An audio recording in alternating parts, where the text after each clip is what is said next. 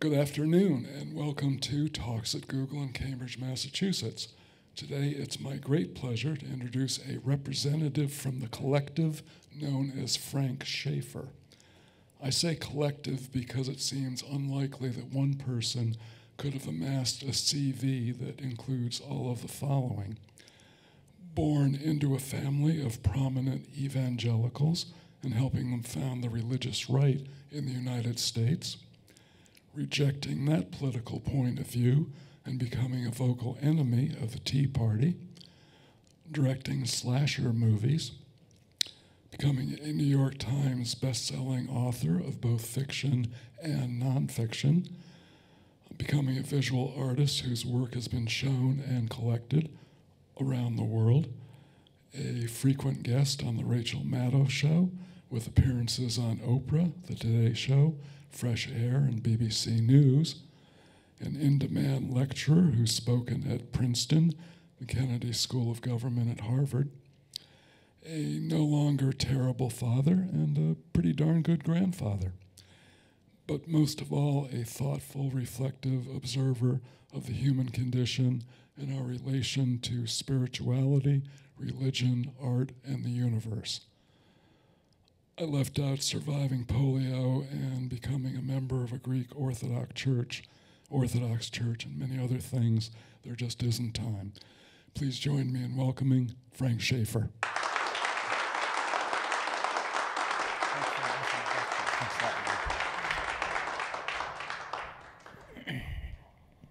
Hi, thanks for coming out today. I just live up the road here in Salisbury, Massachusetts, so it was a short drive down and a pleasure to be here with you. I'm going to read a little bit from this book, Why I'm an Atheist Who Believes in God. The first thing I'll do is just mention the subtitle is How to Give Love, Create Beauty, and Find Peace. So let me tell you a little bit about why I wrote this book as opposed to some other book or another novel or whatever it might be. I wrote a memoir 7 or 8 years ago called Crazy for God that's kind of tracked my journey that was referred to a little bit in the introduction. I had written a number of novels, and I'd been in Hollywood where I'd made 4 feature films after I left the evangelical world. And I had done everything except address my personal journey away from the religious right, why I left that environment. I had been my dad's sidekick for a while, flown around in Jerry Falwell's jet when the moral majority was getting going. We had been frequenters of the White House when Reagan was there, and Ford, Bush 1, and so forth.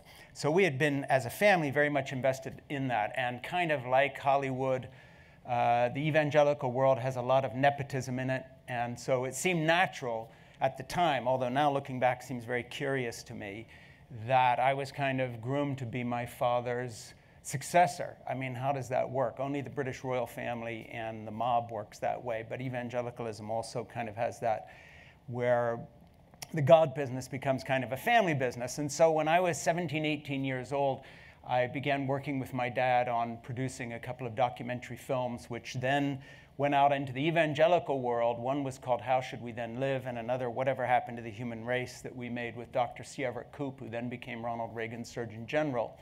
And by the time those film series had been presented in nationwide seminar tours, playing auditoriums like the Grand Ole Opry or Madison Square Garden, and large venues like this where we were packing 10, 12, 15,000 people in a night, my dad became a household name, not in the larger world, but in the evangelical ghetto.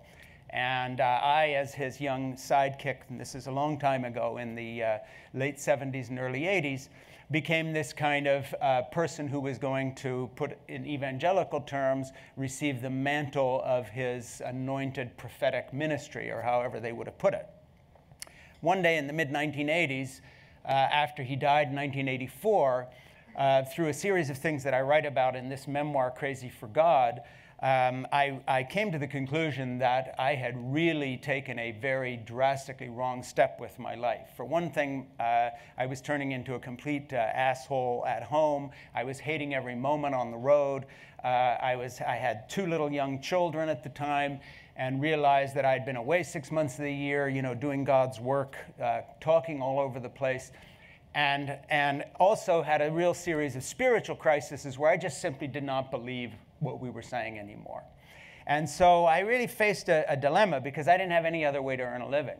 I had run away from a British private school where I was in boarding school. I had gone home and become part of my dad's ministry. I painted, and I was showing some paintings and pretty precocious in that field. But nevertheless, this is what I did. And the money was good. There is a lot of money in the God business, in case you're not aware of that. And so I didn't know what would happen here. But in this personal crisis that I write about in Crazy for God, I came to the conclusion that it was really this way, the path out, or sanity. I couldn't do both things. And I couldn't do a marriage and fatherhood and live a life of complete hypocrisy, of gradually drifting away from the core beliefs we were selling, both politically and also religiously. And so I got out as far as you can get away from the enclave that I was part of, this sort of nepotistic inheritance of the Schaeffer little empire, which it was at that time, and all the access to power that we had. Dad and mom staying in the White House frequently, mother going as Betty Ford's guest to swim in the White House pool anytime she was in Washington, yada, yada, yada. And so I went to Hollywood, and we were living in Massachusetts already at that time, and I rented a little studio apartment and used the footage that we had cut, that I had cut out of these religious documentaries I made to make a show reel, and went off and got myself an agent and wound up directing 4 low-budget Hollywood movies that if you stay up very late and go to shitty cable stations, you'll see. They're not very good, but it was work, and it sort of got me over the hump. And then I happened to write a novel called Portofino, which very fortunately for me got some really great reviews and got published all over the world and gave me permission to continue to be a writer. And I'd finally find something that I was actually quite good at, as opposed to these kind of second-rate movies I was making, as opposed to this weird world I had just walked away from in terms of the evangelical ministry.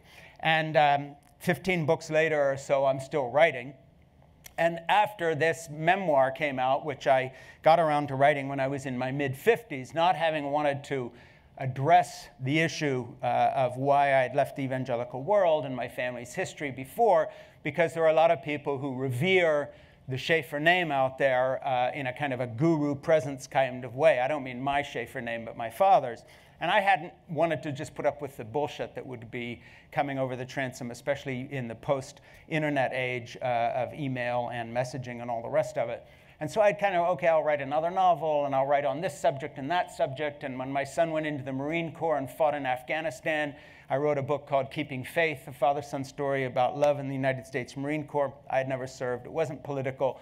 And that got me on Oprah, and it became a bestseller, and so forth and so on. But I kept pushing back this question, even though I got a lot of email from people saying, when are you going to tell your story? And when I did tell it, the book came out and did quite well. Terry Gross did an hour program on Fresh Air on it, and so forth and so on. But one of the things that happened is I struck up an email correspondence with Christopher Hitchens, who was a leading new atheist author. You may have heard of him, along with Dawkins and others who write these very anti-religious books. And Christopher Hitchens liked the book, and he started writing to me while he was reading it, saying, you're a good writer, and so forth. And it was very nice, because I respected him and his writing and debating skills and so forth. But when he got to the end of the book, he actually called me one time, and he said, I'm really disappointed, because you left the evangelical world, and as I was reading this book, I thought you were going to come over to our side. He saw things very much in black and white terms. And instead, I get there, and you end the book, and you're kind of indecisive, and it sounds as if you're still a spiritual person. Why didn't you leave all this nonsense behind? Why do you still have this interest in spirituality, albeit not of the evangelical variety? Interestingly enough, I was getting quite a bit of email from evangelicals who didn't like the book, and I was getting quite a bit of email from people who were following Chris Hitchens, although I was talking to him himself in this case. And what I noticed was on the subject lines in the first lines of these emails, aside from the ones that just told me what I could go do with myself, but I'm talking about the ones that I read on past the expletives, if you changed a word or two, they were the same email. They were from people who were, in my mind, increasingly, as I tried to identify what the hell's going on here, what I came to call certainty addicts. They wanted everything nailed down. And I was starting to think about what became the subject of why I'm an atheist who believes in God, which was that as I'm getting older anyway, and have raised 3 grown children and have 5 grandchildren, 3 of whom live across the street from me up in Salisbury, Massachusetts, that I do daycare every day for, as a kind of a stay-at-home grandfather, the more I have lived and experienced things, the more I've understood that paradox is essentially the fulcrum upon which all human life and experience turns. If you don't embrace paradox, you are royally fucked, basically, because everything is going to slam you in the face, taking away whatever that last certainty was that you had until you suddenly discovered that you're not so sure about what you thought you were sure about. And having been on a bit of a journey spiritually and professionally and emotionally, not to mention fatherhood, when I got Jeannie pregnant when we were 17 and 18, and then had these kids so that my oldest granddaughter is the age of my friends' children, who all waited longer, and so forth and so on. But all this experience added up to what I write about in this book. So I want to share a little bit of it, just some passages, not chosen randomly, but kind of build a picture of what's here. And I'll just start with one at the beginning, though the book has more stories in it than it does kind of this nonfiction narrative. But let me just kind of sum up a little bit of what I was just saying as I write it in the book. And this is kind of, in a way, my answer to both my fundamentalist friends on the right and the evangelical world and my fundamentalist friends, and I don't mean that facetiously, people who are my friends on the left, and the Chris Hitchens of this world, though sadly he's gone. And I guess you could call this book an extended answer to many, many emails. My kaleidoscopic beliefs are fickle and motivated by desire, wishful thinking, and wanting to fit in with my family and community and make my marriage work. My dogmatic declarations of faith once provided status, ego-stroking power over others, and a much better income than I've ever earned since fleeing the evangelical machine. Certainty made things simple, gave me an answer to every question, and paid the bills. With the acceptance of paradox came a new and blessed uncertainty that began to heal the mental illness called certainty. The kind of certainty that told me that my job was to be head of a home and to order around my wife and children because the Bible says so. Embracing paradox helped me discover that religion is a neurological disorder for which faith is the only cure. These days, I hold 2 ideas about God simultaneously. He, she, or it exists, and he, she, or it doesn't exist. I don't seesaw between these opposites, I embrace them. I don't view this embrace as requiring a choice between mere emotion and fact or between evolutionary biology and spirituality. Reality can't be so neatly parsed. Neuroscientists who analyze our chemistry-based brains still fall in love. Preachers declaiming a literal view of the Bible and so-called young earth still use petroleum products only found because geologists operate on the premise that the earth is 4.54 billion years old. I don't view my embrace of opposites as a kind of agnosticism. I view it as the way things actually are. An agnostic neither believes nor disbelieves in God. I'm not that person. I believe and don't believe at the same time. So that kind of sets up something here. Now I want to go to a little passage which really, I guess, tells the same story of growth and uncertainty, but in a different context, in a sense of growing away from the certainties about career path and the kind of picture I had of what success is all about and how I sort of would more measure that today. Picking up Lucy and Jack from kindergarten and preschool. Lucy's now 7 and Jack is 5, but this was written when they were a little younger. Has evolved into a happy ritual. I prepare snacks for them to eat on the way home, usually sliced apples or cheese and crackers for Jack, and a banana or black olives and sliced tomatoes for Lucy. The 20-minute drive home often includes a stop to watch the 109 Newburyport to Boston train hurtle under the bridge on Route 1A. Jack loves trains. When we wave, the driver sounds his bell and blows his horn, and Jack shouts, "Hi, Joe." He knows the driver's name from his many visits with Jeannie to the Newburyport station to watch the trains. One day, just after returning from preschool, the grandchildren were in the kitchen painting on butcher paper when a friend phoned. I'll call him Sam. Sam is a successful movie producer in Hollywood whom I worked with when I was directing movies in the 1980s. Although I quit the movie business in the early 1990s after I wrote Portofino and it was published, thus offering me a passport to a little artistic satisfaction and vindication, Sam and I are still close friends. We've bickered over our philosophical differences and exchanged insults for years. Sam asked me what I was doing. I just picked up the grandkids. I said, without thinking, I added, I love hanging out with the other young mothers at preschool. Sam paused as he processed my words. The other young mothers, he said and laughed. The other young mothers? I laughed too, though my remark made sense to me. When I pick up Jack and Lucy, I'm one of the few men and the only grandfather at the preschool. Because Lucy's kindergarten ends half an hour after Jack's preschool, Jack and I have time to play in the hall or outside in the schoolyard while moms and a few dads come and go. At first, the mothers couldn't figure me out. Why was this old guy hanging around? Why was he unshaved with unkempt hair and torn jeans and paint all over his clothes? Should someone call the police? After seeing me every day for a year, the moms knew me. Some know that I'm a writer and an artist, so the paint-spattered look is accepted.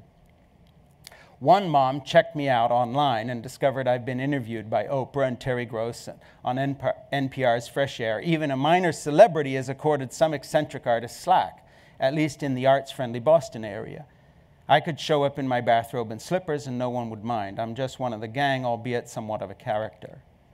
The mothers and I discuss one child's cold and how fast the rest of us are likely to catch it. We commiserate about the latest pink eye blight. We talk about one child who wakes up in the night and celebrate the quantum leap another little girl made with her drawing skills after discovering chalk pastels. We note who is pregnant with her second or third child and share strategies for helping a little boy who is scared of pooping because he's sure something is down there in the toilet. We congratulate one mom for finally getting a job with health care insurance benefits and commiserate with another about the challenging child care schedule of a night nurse. Some of the mothers are stay-at-home parents, while others hurry away from the office at lunchtime to meet their child, deliver her to the babysitter, and race back to work. Some have told me about problems with teenage stepchildren, previous marriages, divorces, and their struggles to fit into New England after moving from friendlier parts of the country. Some moms arrive in old cars while others drive new SUVs. No matter what we drive or earn, or if we're married, black, brown, white, single, gay, heterosexual, or divorced, when we get down on our knees at eye level with our babies as they run into our arms, we understand each other perfectly. The child we're meeting touches the core of our being. Every mom delights in the pint-sized human shouting, "Hi, Mommy." The shouted greeting that makes my heart skip is, "Hi, Ba." I'm called Ba. Our shared experience of vulnerability erases the age and gender differences between the young mothers and me. We share a fearful solidarity, call it the flip side of love. If anything awful were to happen to the child clambering into our arms, the universe, as we know it, would end. And so with a passage like that, what I try to do is something that I see too little of in a lot of writing about philosophy and religion, which all is part of this certainty addiction that does not embrace the paradox, and that is it puts it in these kind of didactic intellectual terms that is not where anybody lives. And what we all care about is our version of Lucy and Jack, whether we're married or single or gay, straight, whatever it may be. We have in our lives a completely different dynamic than the official belief system that we say we subscribe to. And it has to do with the people we love and what we actually care about and what makes us tick. And so what I've tried to do in this book is be as honest as I can about that and not keep trying to act as if I have some omniscient view to share with people that will lead them to my truth as if somehow that's an exclusive truth.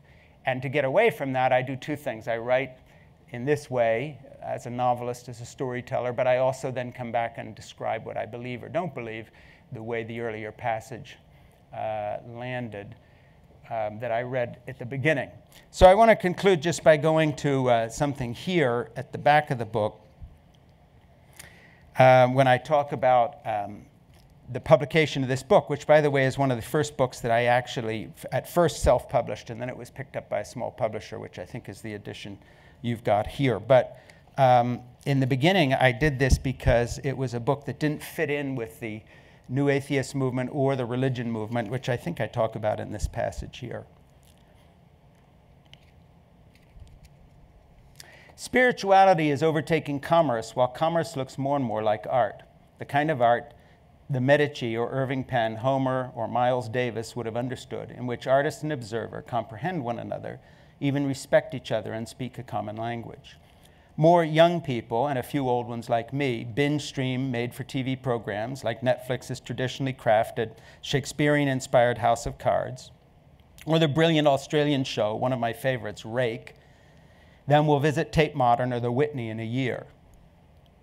Maybe the future no longer belongs to the anti-meaning ideologues. Shakespeare has produced tens of thousands of times more than the absurdist plays. Miles Davis lasted. John Cage didn't. Duchamp's original urinal got lost and had to be replaced by one crafted by a ceramic artist. The museum wanted to keep their investment in a piece of art that was meant to mock the art market. The found object became the made investment. Damien Hirst's reputation is rotting along with his sharks. Daniel Dennett has a following, but even his followers behave as if their lives have a deeper meaning than plant life, no matter what he says to the contrary. And modern delivery systems are bypassing the critics and gatekeepers. Who needs another rotting shark in a tank of formaldehyde or a hank of cloth hung from the Whitney ceiling as a statement of something or other when you can watch QI, the wonderful British comedy quiz show, on YouTube for free? It's hosted by Stephen Fry, a greatly talented defender of good writing and music. Who would have guessed his musical hero is Wagner? A new generation is embracing human connection rather than debunking it. The liberating results are real. The geeks, bless them, are killing off the jaded, cold-hearted gatekeepers. When I was a young artist in the 1970s, I had to travel to gallery after gallery with slides in sweaty hand and beg for a meeting with the owner if I wanted to sell a painting. If the owner loved my work, I'd be invited back a year or two later, and he or she would put a few paintings in a show. I wandered off into the movie business and quit painting. When I resumed painting in 2006, I worked for 8 years until I liked my work enough to show it. I started a website in 2014 and now sell art directly to collectors. There are no gatekeepers in sight. It's just me directly in touch with people who like my work. The same goes for my writing. I self-published this book. Given the best-selling status of some of my previous books, several of my former publishers and several religious publishers were interested in publishing it. However, they wanted me to craft this book to fit their marketing strategies. Does it go on the New Atheist or the religion shelf? They asked. Can you rewrite it to fit one market or the other so we can sell it? My answer was no, yet you were reading the book I wrote. I don't view you as a market segment. I view you as my partner, an individual reader, a friend, as complex and maybe even as conflicted as I am. Why should either of us fit anywhere? My liberators in Silicon Valley have freed me to write for you directly and to say what I want to say to anyone I want to say it to. The internet and its innovators are doing more to facilitate the reemergence of content-laden, craft-rich, hands-on art, individuality, and perhaps even spirituality than all the galleries, agents, critics, churches, and publishers combined. So I'll end my reading there, and you've heard a little bit of my talk.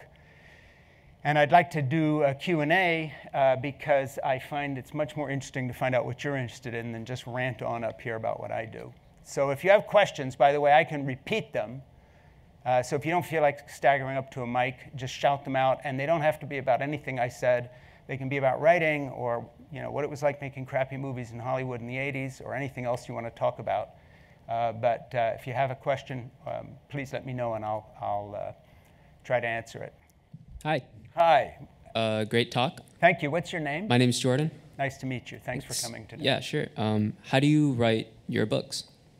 How in what sense? Do you have a process that you follow? Yes, I do. Actually, I'm disciplined not by choice, but just by insomnia. So I've gotten on a weird schedule that has nothing to do with our time zone. I wake up at about 3 o'clock in the morning.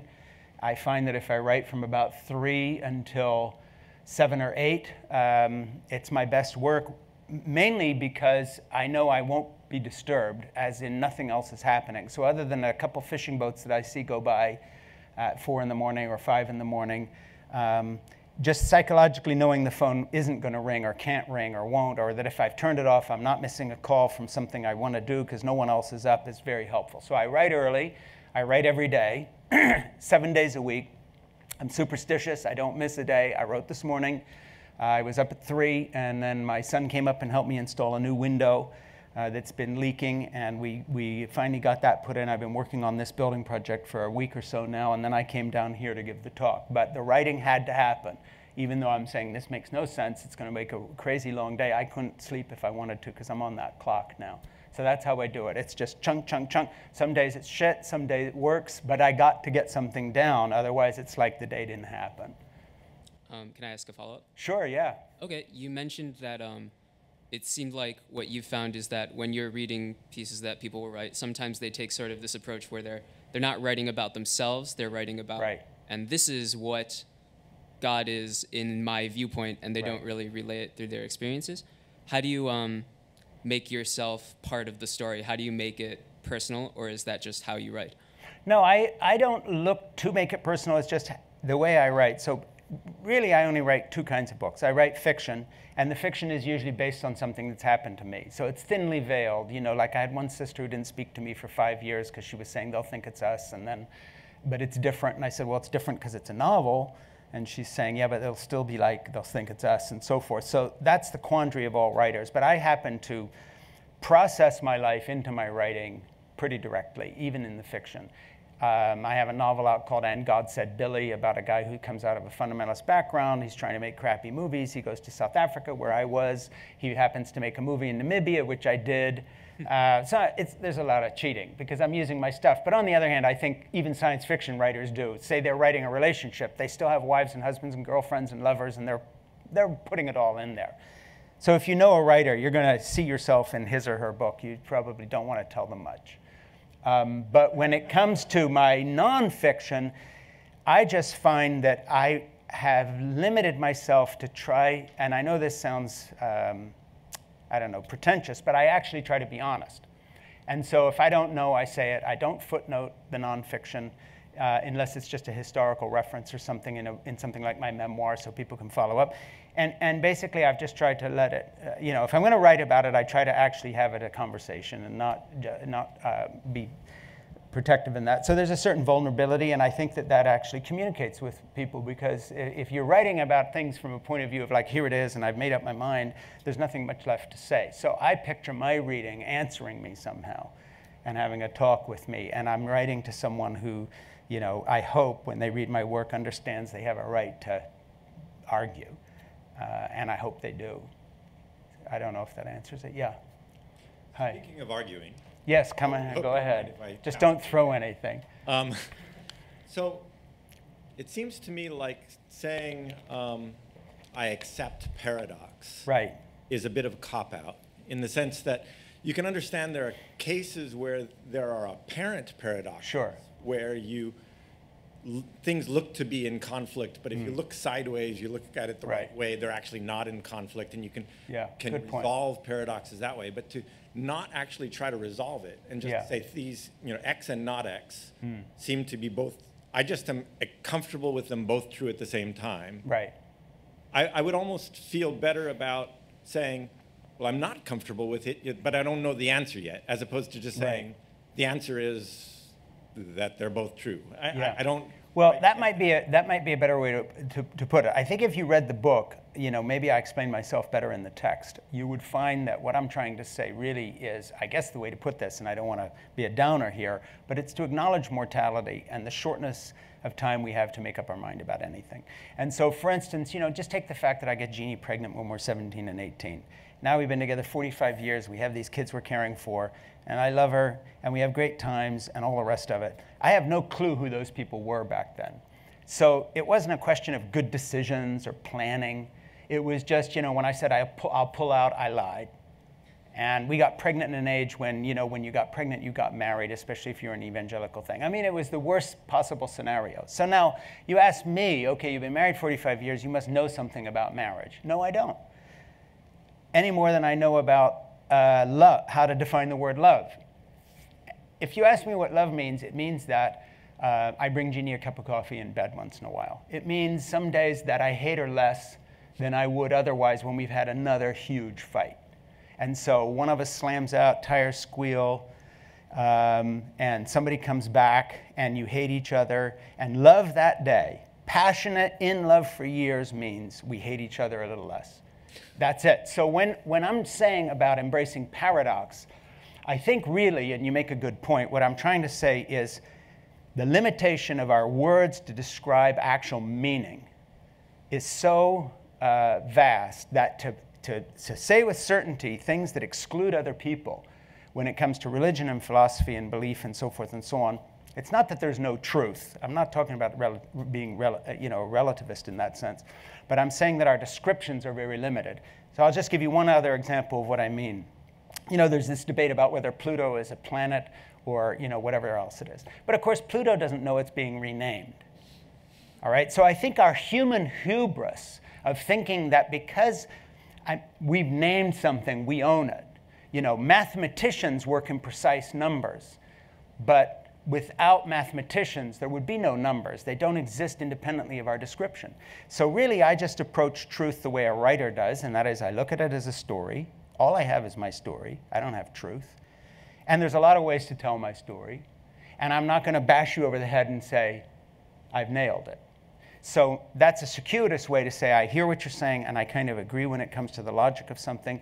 But in terms of where we human beings actually exist when it comes to saying what love is or who God is or isn't and all the rest of it, we are feeling our way along on a journey, and we're not going to get to the destination. And I think that's the difference between embracing paradox and still enjoying the beauty and the intrinsic worth and the glory of life experiences, say in a child or a lover or sex or whatever it may be. That's where we actually do our living. So I'm just trying to say, okay, pay no attention to the man behind the curtain. I've lived my life amongst wizards, political wizards, religious wizards, and others who had their systems and their truths.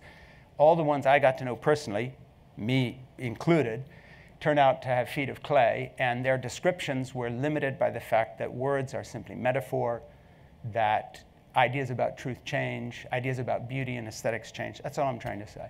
Thank you. Yeah, you're welcome. Thanks for a good question.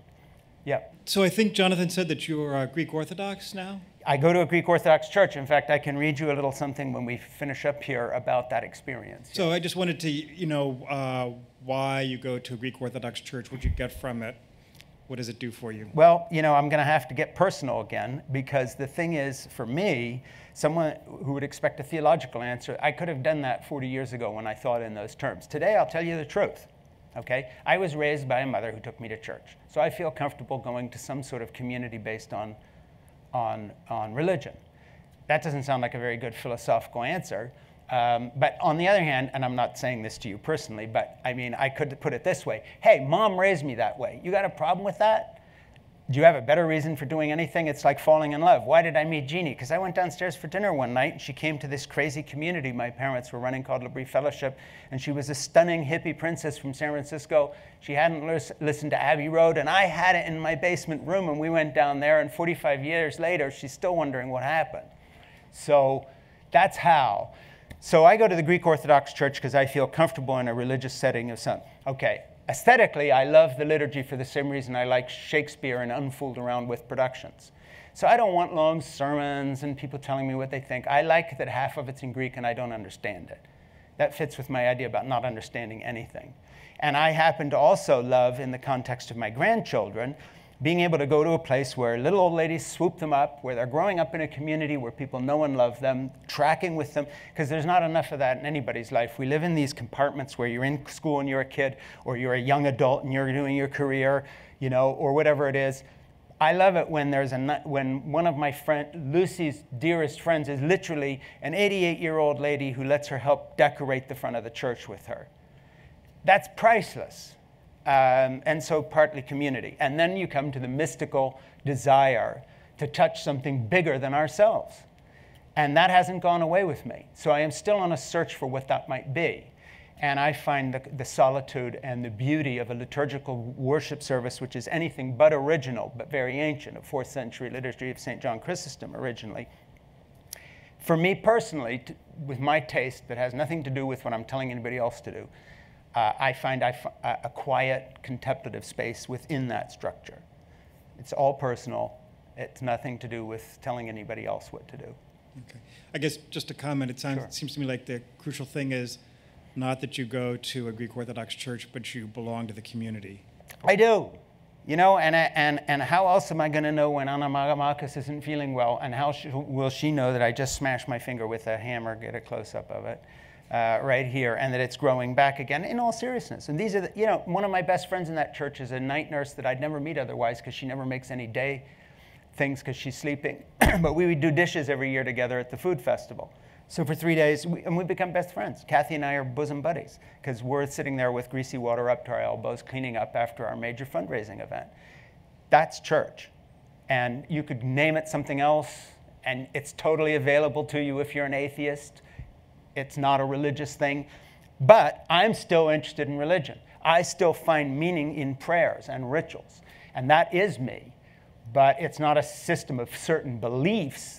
It is a system of a way of being. You know, just like being a father or grandfather isn't about a theory of fatherhood. It's about, hey, when you look at your child, what do you see written in their face? Fear or love? And that's the test. That's the mirror, not the theory. Yeah. So as you were saying, I mean, you can certainly go to church without believing in God. Right. Those can be related, but they don't have to be.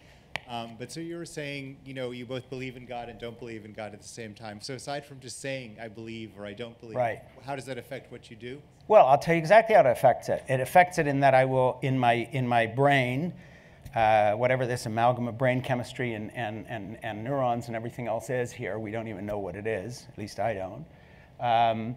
When it comes to trying to give philosophical answers that are certain, you know, I leave myself a way out. Like the gentleman quite truthfully said, you know, my idea is kind of a cop-out. It's a cop-out. It's a way not to deal with what I can't deal with. I'm ducking the issue. But in my daily life, when I get up in the morning, the staircase down from my attic bedroom, I make my sign of the cross, because I've been in the Orthodox Church 30 years now. It feels natural. And I pray for my family on the way down. I say, Lord, I offer you this day. It's a ritual. And I say, Jeannie, Jessica, Francis, and John, Amanda, Ben, Donnie, Lucy, Jack, Nora, and Becky. And that's my family and my daughter-in-law and all the rest. I have remembered them in the context of a holy, sacred thing. Now, whether that answers any big question about what's actually out there is a whole different matter. So it's the same thing when I see an ambulance go by. I make my sign of the cross. I don't do it because I think some miraculous healing will occur. It's because, God damn it, you know, a little human empathy never killed anybody, and it's my way of expressing that. It's in a religious context. I hope there's something out there. I would like there to be. I would like there to be a witness to all the things we go through. And that is something I still work through, and I'm working on a new book about creativity and art and children, which really draws on that kind of spiritual reference point so many artists have found. But it's not trying to convince anybody to believe anything. I'm saying, look, I'm an atheist who believes in God in the sense of describing two halves of the same person. And one of the reasons I wrote this title was to provoke a discussion amongst certainty addicts who say, yeah, but I'm sure Jesus saved me from my sins on one hand, or on the other hand, I'm sure there is no God because I read Chris Hitchens' latest book, or Dawkins, or here's the latest research on brain chemistry. And I'm saying to myself, wow, at what point in human history could you go back and say, draw a line under some cosmological statement and say, okay, that's it, they nailed it. You know, if we could do that, we would not continue to not only advance and evolve, but it's kind of a hubristic misunderstanding of where we are on the evolutionary chain. And where we are on the evolutionary chain, I mean, you know, it's funny to be saying this in the middle of Google that has, you know, such a sophisticated footprint worldwide in terms of not only technology, but so many good things. The truth of the matter is we're semi-evolved primates.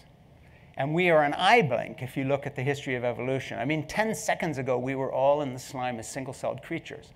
We're not at the position where we can stand up and start making generalized statements about anything. We can simply get on with the day and try to treat people in a way we'd want to be treated. If we could manage to do that, we would already be doing something. So all I'm saying is, hey, let's have a little humility and step back. And that is not born of some great philosophical insight. It's just realizing what an asshole I was as a young father, compared to being a fairly decent grandfather who actually is almost ready for fatherhood now.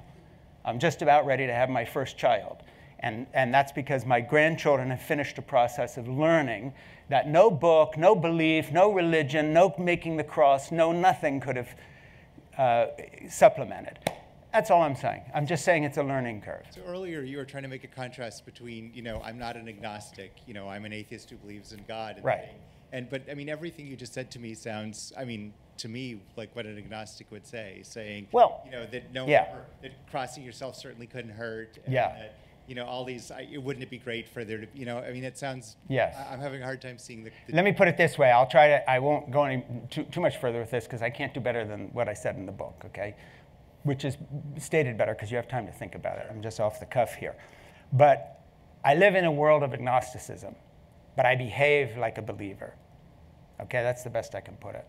I try to follow Jesus in terms of treating people the way I want to be treated. It's why I don't slap my grandchildren, and whether I lose patience or not. It's why it's a philosophy of life that says, look, you got to choose some path. This is the path I choose. But it has nothing to do with saying, oh, here's the theological implication, and I'm sure this is true because so forth and so on. And so it's just admitting that our beliefs and how we live are separate things, but the most important thing is who we are, not what we say. That's what I'm trying to get to. Okay, thank you very much. You're very welcome. Thank you for your question. Yeah. Hey, I just want to know, do you see yourself as trying to kind of convince people of your more like moderate view, or is it a total kind of do what you want, hands off? No, I am trying to convince people of a more moderate view because I think we live in a world today, and this doesn't take much thinking about. We're involved in a medieval holy war with ISIS and the Taliban and these other people. We had a president in George W. Bush who basically ran this country into the ground on the basis of evangelical certainty about invading people because they hit us first. We've got a history of involvement globally which is going to really keep hurting us for centuries. We live in a polarized world in which smart-ass new atheists are answered by greedy and hypocritical believers on the other hand, as if it's a war between nations, rather than saying in humility, none of us know anything. And again, to get very personal, my interest, my bet in this, my dog in this fight is not my point of view, it's my grandchildren.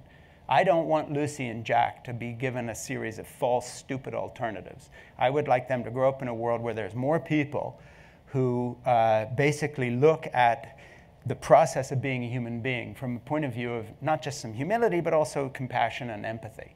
And I think art contributes to that. Religion can and often doesn't.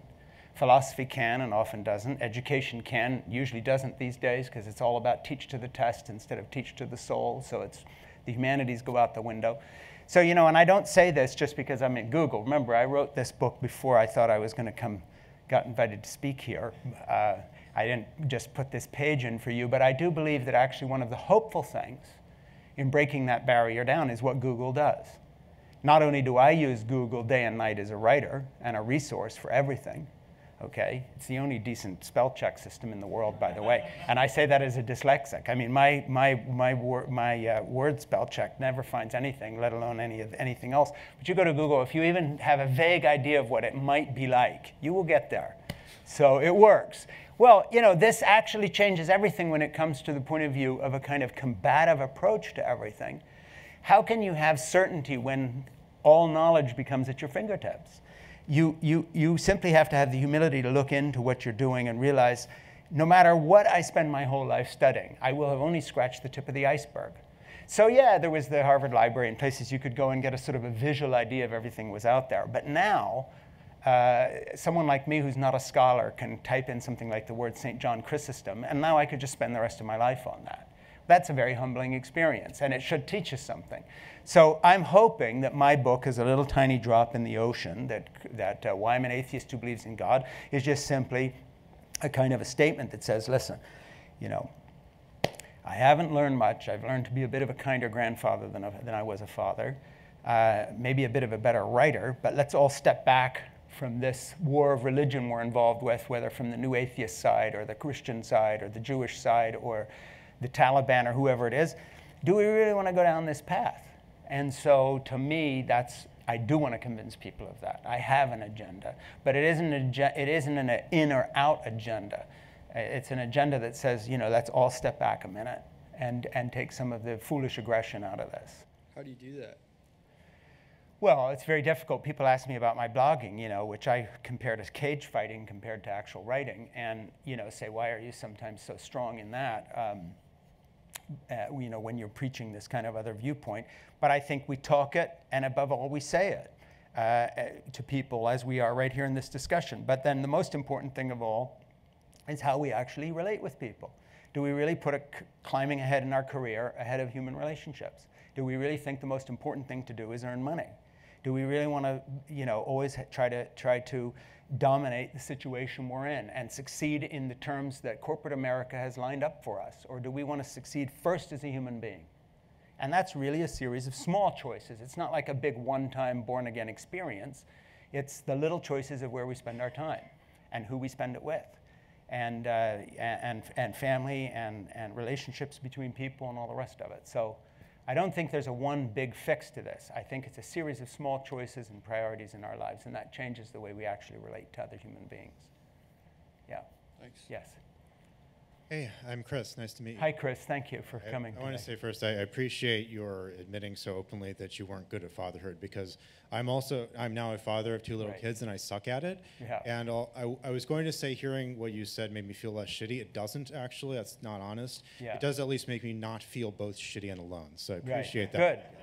Good. Good. Thank you. I wanted to ask you, having formerly been an atheist, now being a churchgoer, I find it interesting. You've had a lot of up-close view of church behavior that was not helpful, right? Was not positive, right? And now you have spent a while in a church, right, where you are clearly getting positive value, or no one's holding a gun to your head making you go to the Greek Orthodox Church. I guess it's good there.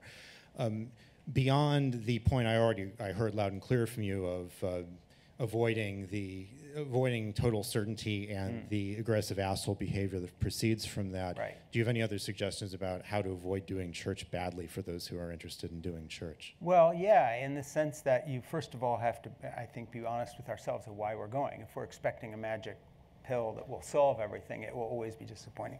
If we expect perfection, not just in churches, but in any relationships with other human beings, in a church context, pretty soon it boils down to a congregation of one, and that's me or you, because no one else is good enough. And of course, if you know yourself, you don't want to be stuck in any denomination where you're the pastor, bishop, and confessor, and all the rest of it.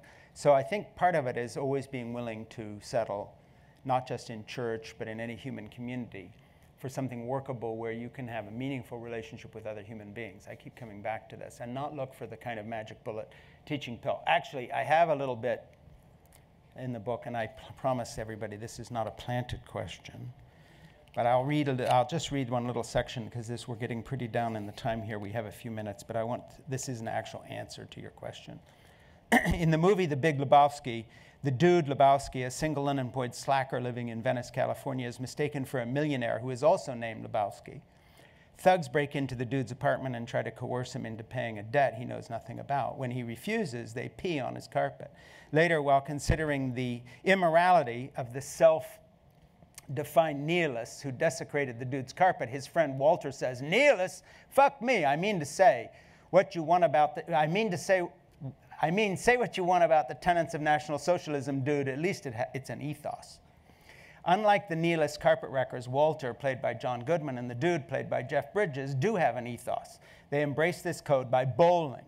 To them, bowling is church, their means of establishing relationships with people who share their commitment to a liturgical tradition in a way that caters to their lives. And their church isn't perfect either, but they still go, even though it also includes jerks like Jesus Quintana, played by John Turturro. Turturro's hilarious Jesus is a pain in the ass, notwithstanding Walter and the dude still go bowling with him. They don't see themselves as too good for whoever else shows up to participate. The dude is into liturgical tradition. He practices his rituals religiously, which include smoking marijuana in the bath, drinking White Russians, bowling, and remaining faithful to his friends. The dude abides because he's true to his rights and thus to himself. The dude does not worry about his motivations, let alone his inner sincerity or the perfection of his bowling church. The dude is not trying to change his liturgical rites to make them hipper, progressive, or modern. The dude isn't a bowler because he believes in bowling, but because he bowls. And that's how I see the doing of community and faith. So yeah, there's a line. Hey, the Greek Orthodox Church is no picnic. I mean, there's politics everywhere. Some priest you love, other people want to kick him out, on and on it goes. This is a human deal. But that said, I like the continuity of a liturgy that I subscribe to and am familiar with, because I don't want new all the time. I want to go back to familiar things. So it's like the same reason you don't want to go to a home you grew up in and find they've raised it and put a parking lot there. It wasn't the greatest place on earth, but it was your house and you knew it. So similarly, I like tradition. So I would just say, everybody has their limit of what they can take. But unless that limit is reached, the continuity of friendships, the continuity of liturgical service, the continuity of styles that you are used to is worth a lot in a world where so much else is changing. And it isn't just church, it's art. One of my definitions of great art is that you want to revisit it. So if you love a piece of work, one of the signs that it is a great piece of work, at least as it relates to you, is you want to go back. If you're just wowed by something, the latest CGI thing on IMAX, and it's huge and it's loud, but you never actually want to revisit that moment, that says something to you. It wasn't that part of that inner fabric that really matters to us. So, those kind of quiet things that we like to revisit and really contemplate and enjoy and be part of in community and people, to me, that's worth putting up with a lot of failure. That doesn't measure up to the perfection, as long as that kind of steady stream of experience feeds us. So, that's the best I can do. Thank you. You're welcome. Yes? Hi, Patrick. Hi, Patrick.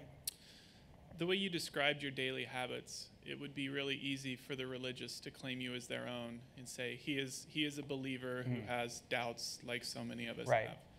What's the flip side of that, where the atheist can claim you and say, yeah, he still has these tendencies to fall back on faith? Well, I'll mention two things. One, it's not in your question, but just to put it in context. As someone who goes around the country talking about gay rights and accepting gay marriage and transgender rights, and appears on Rachel Maddow deconstructing the religious right again and again and again, the kind of Ghostbuster thing, who do you call? Somebody just said something stupid, so we'll get Frank Schaeffer to tell us just how dumb. So I have a thing in the book that says, and I'm coming back to your question, I get a call from something like the Maddow Show, and it's like, they just said this dumb thing. And then my dialogue when I get on there, as Rachel says, they just said this stupid thing. And then I say, well, how stupid was it? And she says, very stupid. And then she says, and how dangerous is it? And I say, very dangerous. And that's my next 2-minute commentary.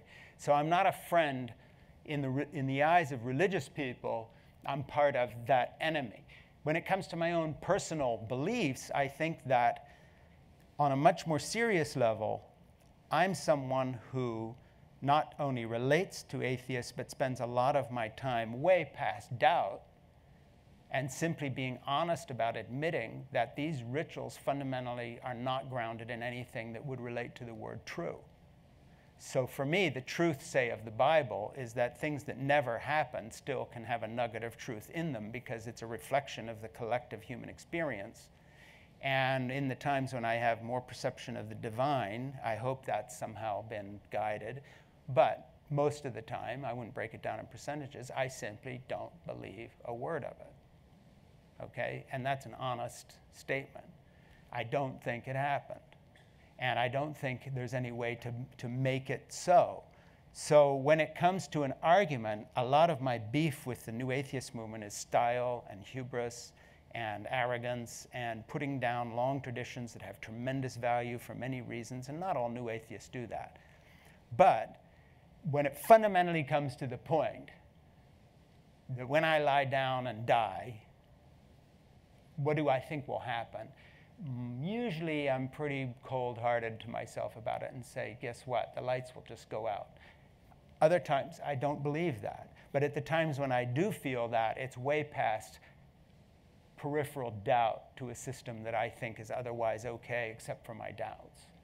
And then the last step I would just say is if you are going to have a faith informed by anything but that kind of doubt, then it certainly doesn't qualify as a faith. It qualifies as an addiction to some sort of certainty, because faith implies unbelief. And I leave you with that thought. So I think we're done. Thank you. Thanks a lot. Sorry I didn't get to your question. Thanks a lot.